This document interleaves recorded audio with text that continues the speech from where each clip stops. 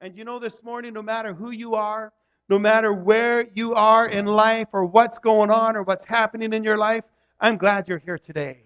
You know why? Because I believe that God wants to do huge things in your life. You know that God has a great purpose and a great plan for each one of us. And everyone here in this room today is capable of doing something great in their life. God has great things for us. Amen? I'm so excited about the life group series that we're going to start through the eyes of a lion. It's really all about how you see your life, what you choose to fix your eyes on, what you choose to look at, what you choose to see with your eyes. Amen? And the book really recounts the story of how God brought Levi and his family through the most difficult days of their life, and how they didn't just survive, they didn't just kind of make it through the crushing grief, but they actually used that grief and that sorrow and that pain as a platform for the greater things that God had for them in their lives, in their personal lives, and in their family. Amen? And the principles that he shares in his book, they're truly life transforming, especially when we're dealing with circumstances that can be overwhelming. And it isn't just the death of a loved one that overwhelms us. All kinds of things can overwhelm us. It can be the comment of that person coming the other direction in the hallway at school. And just a few words that they say can crush you and overwhelm you. Isn't that right? It could be the loss of a job. It could be the loss of finances. It could be the death of a loved one. It could be the loss of a dream, something that you've hoped and believed and dreamed for, and you see it kind of dying before your eyes. It could be the loss of your health, or it could be the pain of divorce. There are all kinds of challenges and difficulties and circumstances that we face in life. And the huge things that God wants to do in our lives always lie on the other side of great trials. In order to get to the greatness that God has for you, you've got to face some pain, you've got to face some difficulty, you've got to face some hardship, and learn how to go above and beyond. Amen?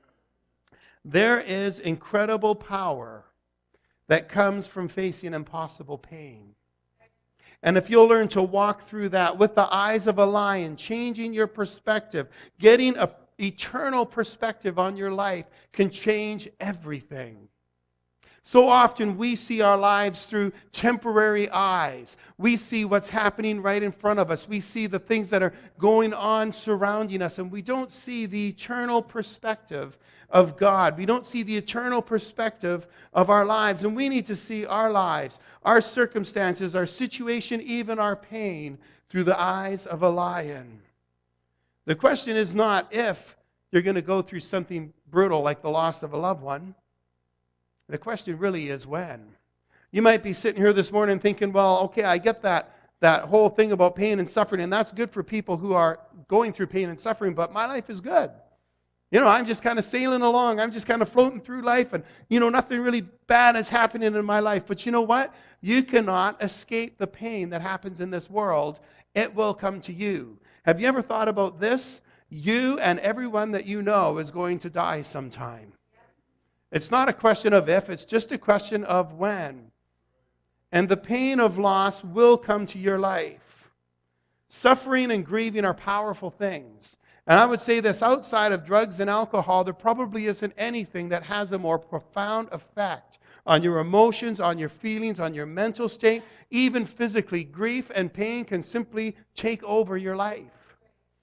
It can make your brain hot and your hands clammy and your stomach sink, your mind race and your skin itch and your blood boil all at the same time.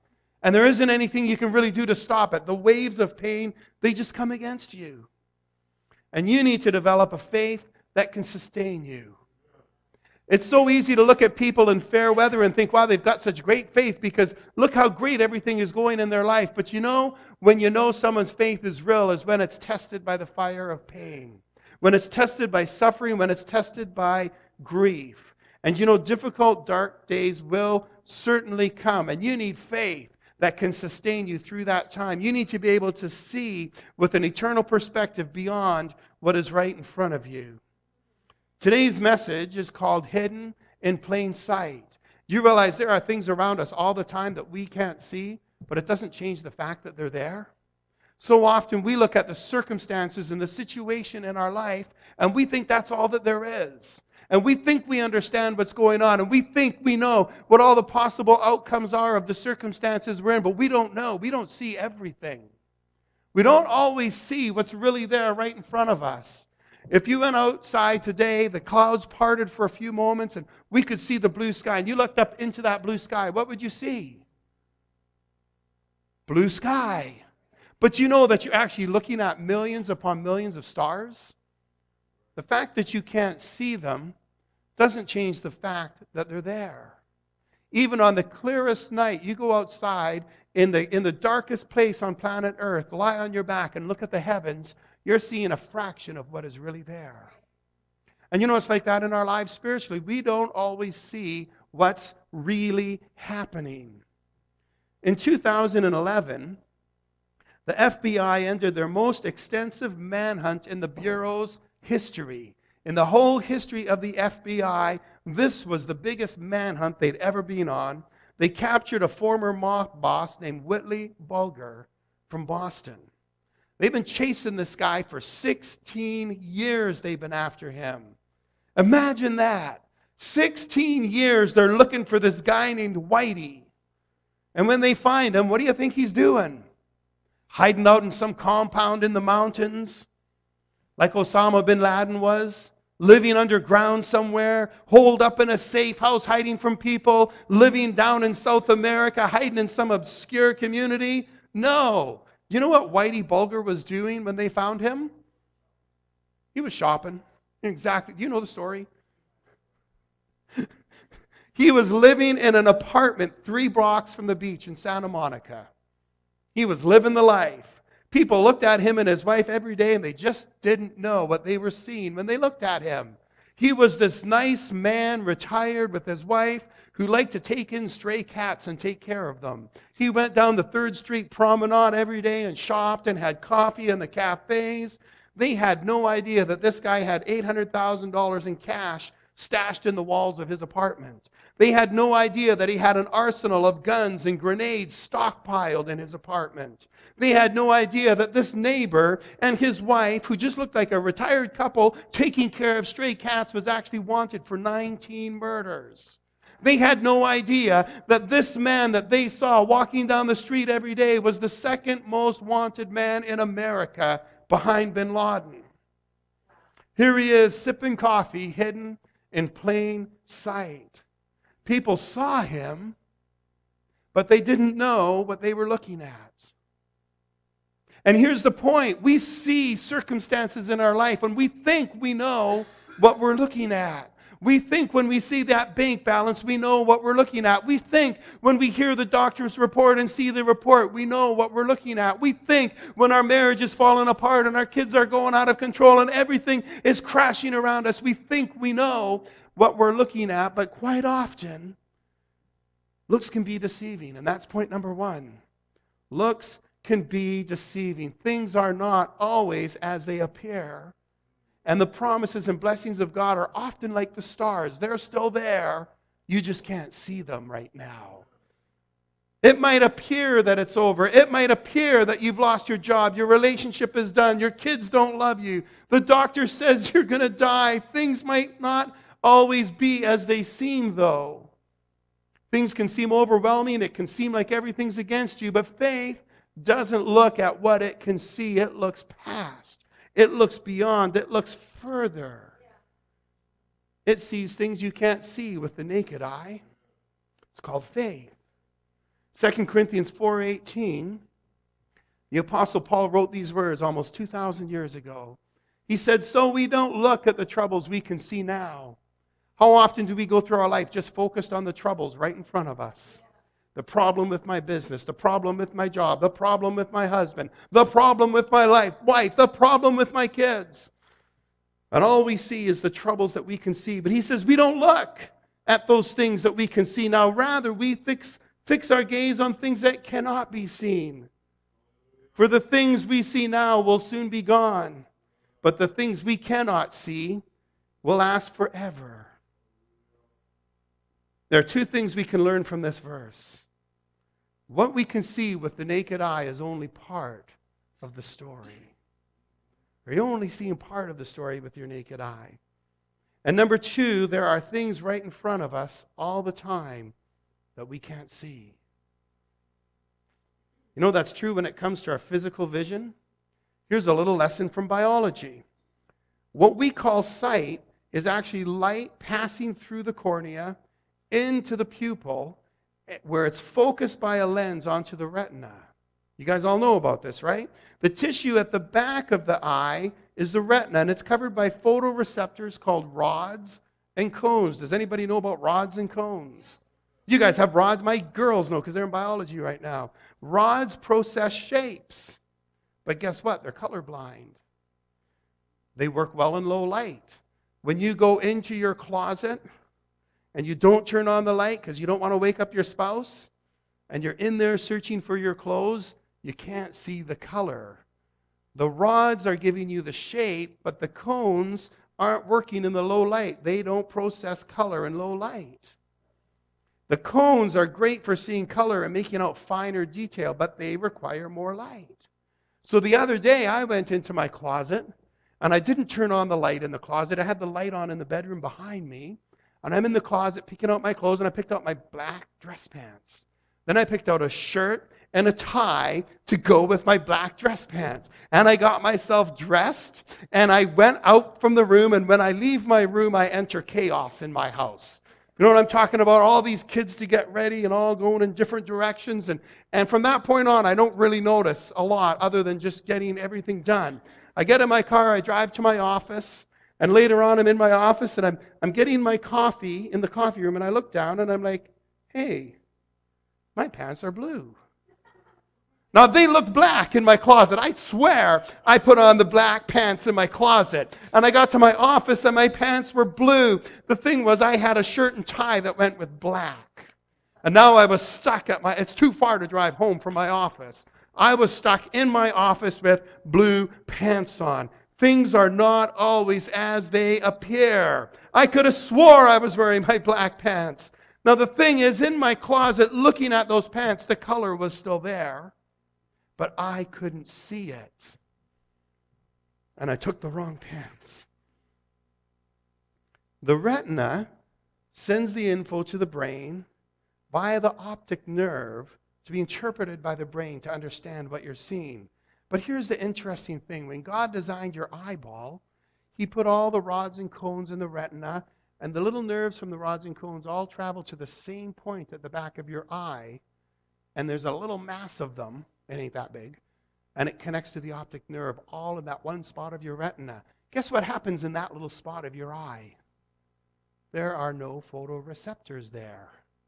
So when the vision comes in through your lens and goes to the back of your retina, there's a little spot in the back of your eye where you can't see anything.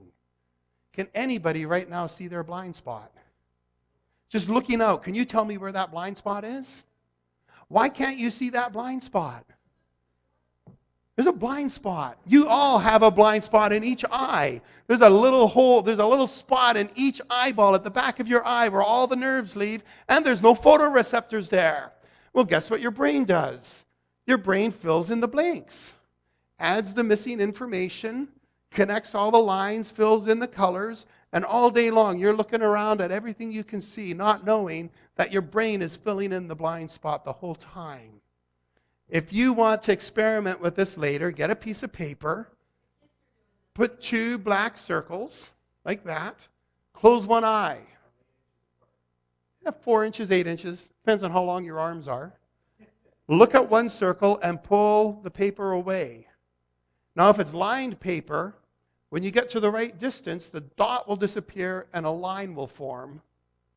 The lined paper, it'll just fill in the line for you. And you'll be looking at that paper going, holy smokes, the dot just disappeared. That's your blind spot. Guess what? We've all got spiritual blind spots. Did you know you've got a blind spot on your soul? It's true. You've got a spiritual blind spot. Why?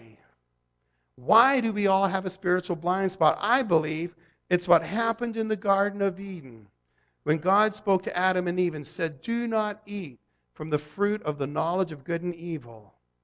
And Satan comes to Eve and he says these words. Here it is on the screen right here.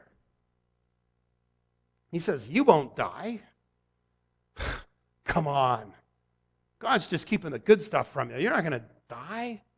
The serpent said to the woman, God knows your eyes will be opened as soon as you eat it. And you'll be like God, knowing both good and evil. Now, a lot of times we read the scripture and we kind of process the story of creation and sin entering the world and man falling and man's eyes being open to good and evil. And we go, yeah, that's what happened. Satan was right. They didn't die. Their eyes were opened. But you know, Satan, if he's anything, he's a liar. And this is how he likes to deceive. He uses just enough truth to confuse you. Just enough truth to mislead you to the wrong conclusion. Because the reality is, we didn't get our eyes open, we got a blind spot. Yes, our eyes were open to good and evil. But you know what else? We got a botched LASIK surgery on our soul. That's what happened. Our eyes were open to see things we never should have seen. God never intended for us to see rape, or for us to see incest, or for us to see murder, or for us to live with the weight of sin or guilt or death. These things were never meant for our eyes. And yet we see these things all the time in our lives. You know, before that time, Adam and Eve walked with God face to face. But you know what? We haven't seen God since. And there are a lot of people today who, that blind spot in their soul, they would say, well, I don't even know if there is a God. I'm not sure. Why are people not sure? Because there's a blind spot. God is there. We just can't see Him.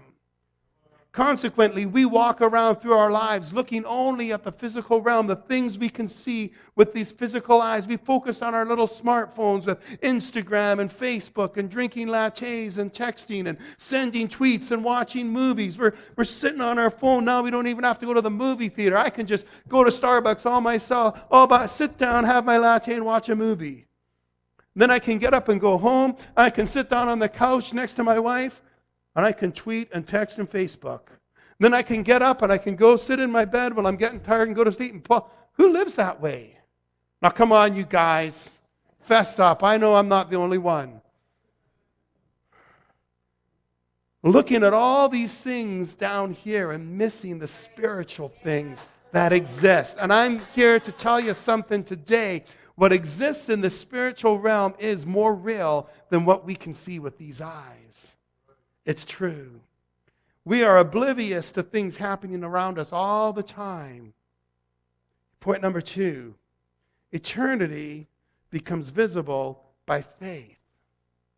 It's through the eyes of faith that we begin to see eternal things.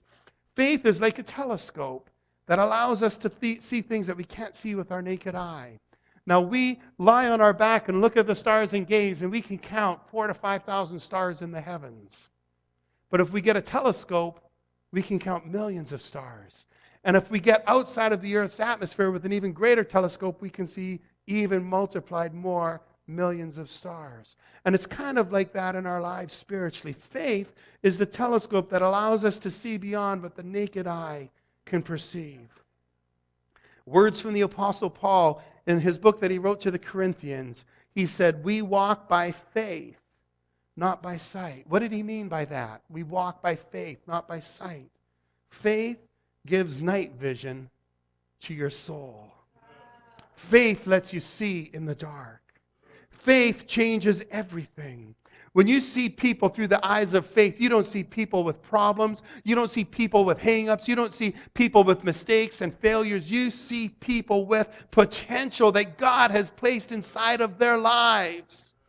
You see people differently. Every single person has a calling on their life. Everyone. Every person was created by God for a purpose. Everyone is destined for impact. To quote Loki, the brother of Thor. I know you didn't think you'd hear that in church, but here you are. Loki, the brother of Thor, said this. He said, I am burdened with glorious purpose.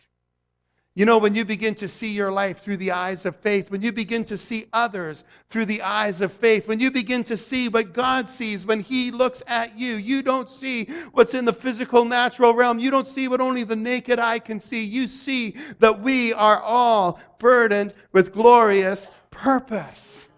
When you see pain, when you look at pain, you see that it's not without purpose. As bad as it is, God will work it for good. When you look at your problems, when you see your mistakes, when you see your failures, when you see the pain of what's happening around you in your life, you remember God has a plan for your life. You remember that whatever it is that has got you surrounded, that you think there's no way out, guess what? It is surrounded by God.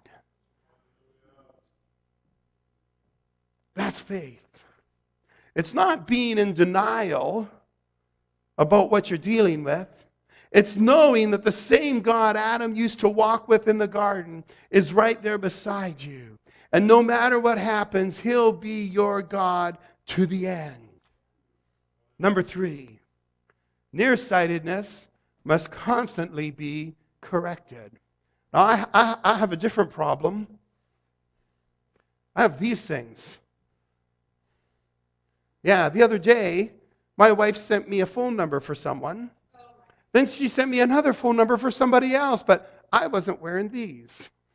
So I pulled out my phone, and I couldn't even tell that there were 2 text messages there, and I clicked on the second phone number for the first person and left a message.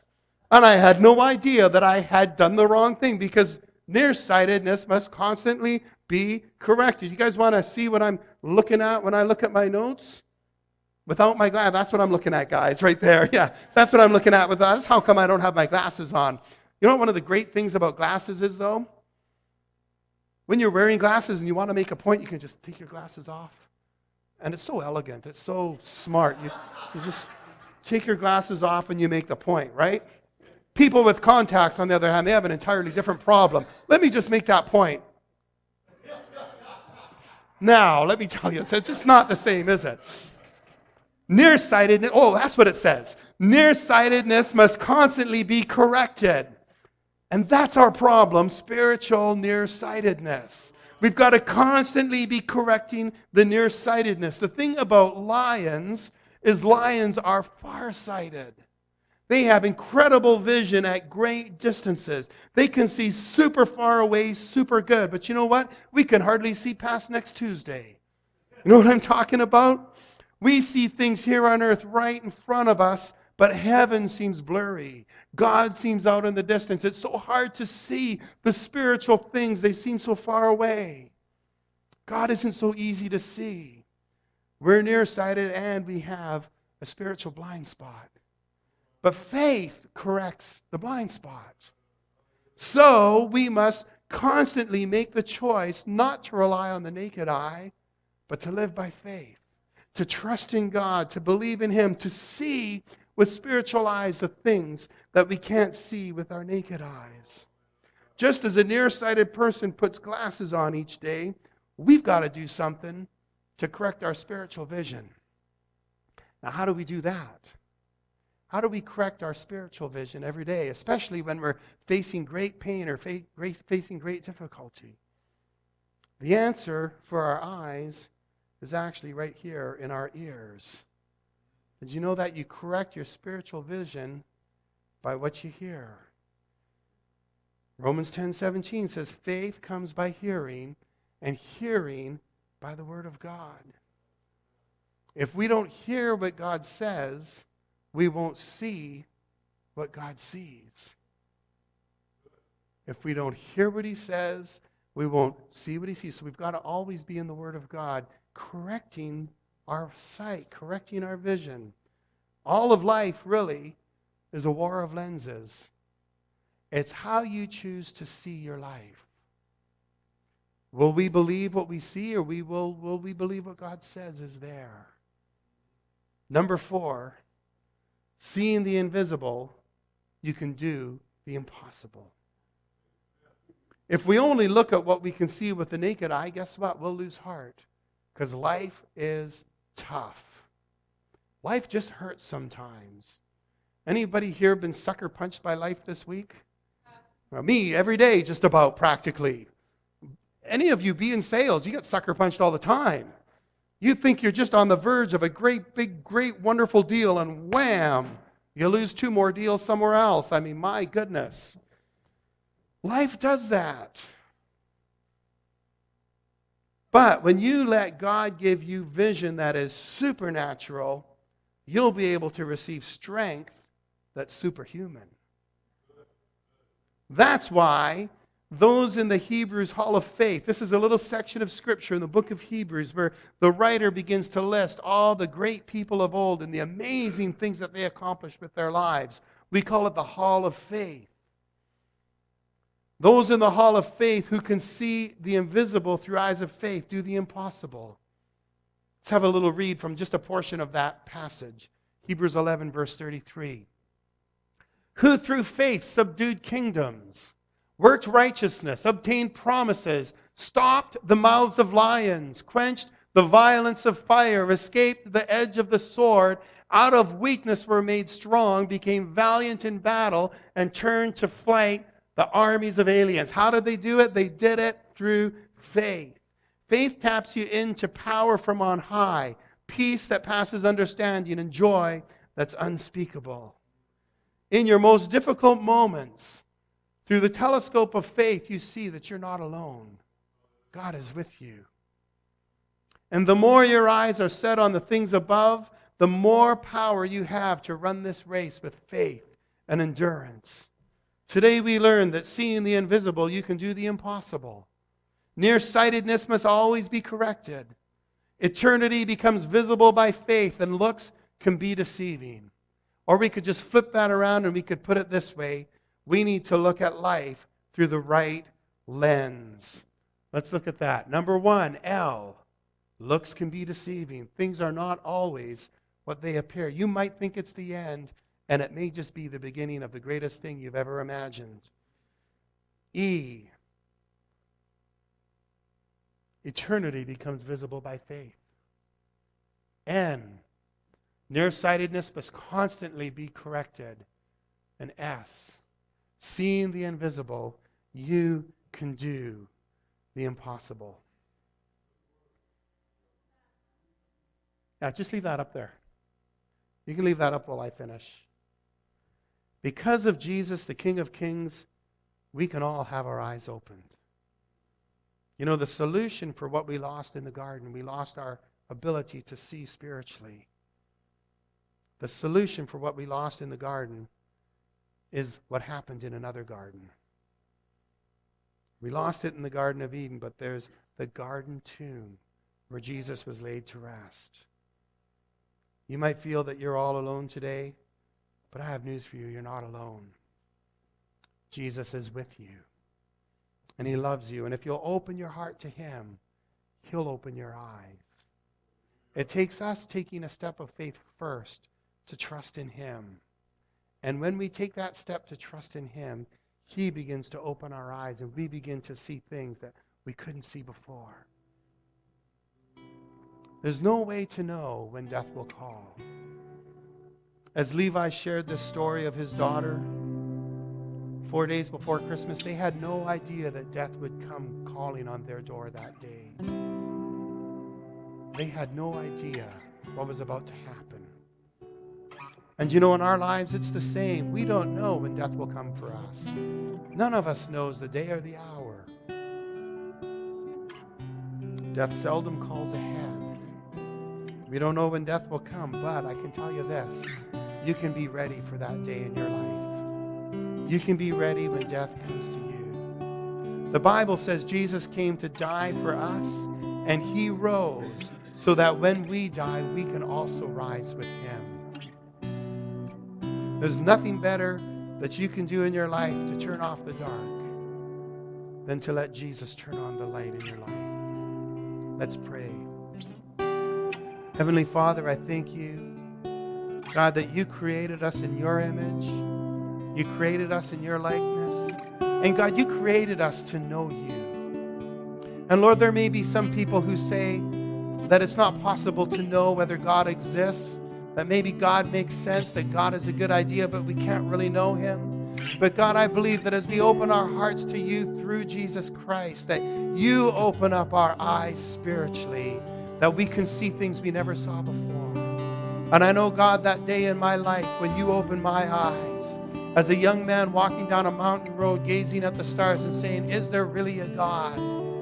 Do you really exist? Because I got to know. I have to know before I can go out into the world and out into my life. I've got to know. And that night, God, you opened my eyes and I saw you like I never have before. And God, I know that you'll do that over and over and over again as we open our heart to you through Christ. And I ask that your Holy Spirit would be here now. God, that you would begin to tug and to pull on the hearts of people today. God, because you still love us so much. And God, there's nothing in all of our lives that we could ever do that would offend you so greatly that you would not still love us, that you would not still forgive us, that you would not still save us, that you would not still open our eyes to see the eternal things that you have for us, God. And so, God, I pray for everyone here today, that each person today would know you personally. In Jesus' name.